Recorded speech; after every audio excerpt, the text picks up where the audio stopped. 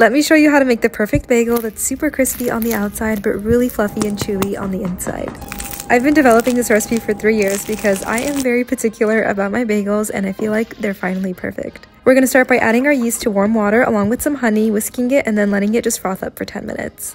We're going to add some bread flour and salt. You can also use all-purpose flour, but bread flour will be better. You're going to knead it, and you can do this by hand or with a stand mixer until you have a smooth elastic dough, and then let it proof overnight.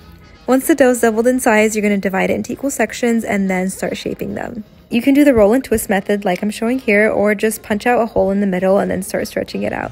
I like my bagels to be very thick with a small hole, so that's how I shape them, and then we're going to boil it in some water that has some molasses or malt syrup along with some salt and baking soda.